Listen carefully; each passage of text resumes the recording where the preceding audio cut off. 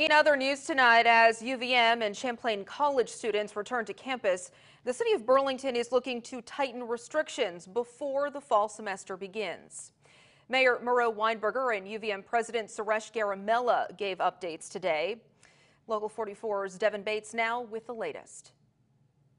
While pending City Council's approval, outdoor residential gatherings will be limited to 25 people or less, and indoors that'll be 10.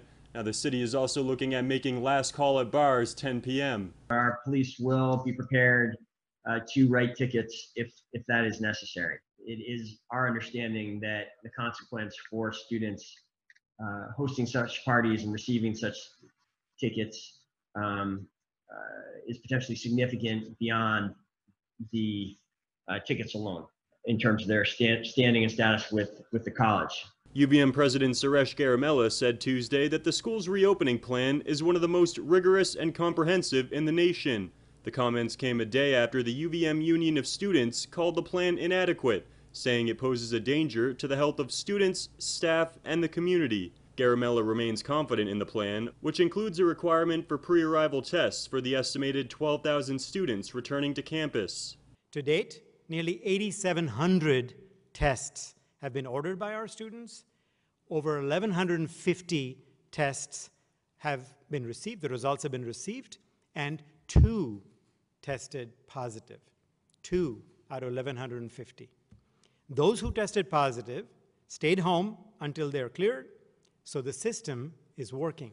Garamella said he's aware of recent complaints from neighbors about off-campus student activity, noting that a community relations team is addressing the situation. He also mentioned other resources for concerned Burlingtonians.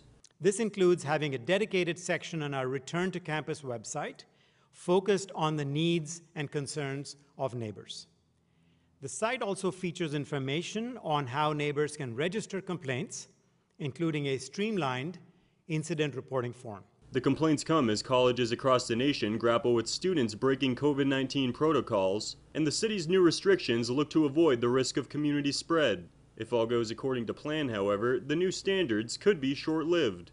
If virus transmission levels in Burlington remain very low after both the public schools have opened and after we've gotten through this transition period of the colleges reopening and getting into the rhythm, their new testing rhythm and new operating rhythms, we will happily reevaluate the necessity of these regulations. Burlington City Council will hold a special meeting on Thursday to vote on these changes in an emergency resolution. In Burlington, Devin Bates, Local 44 News.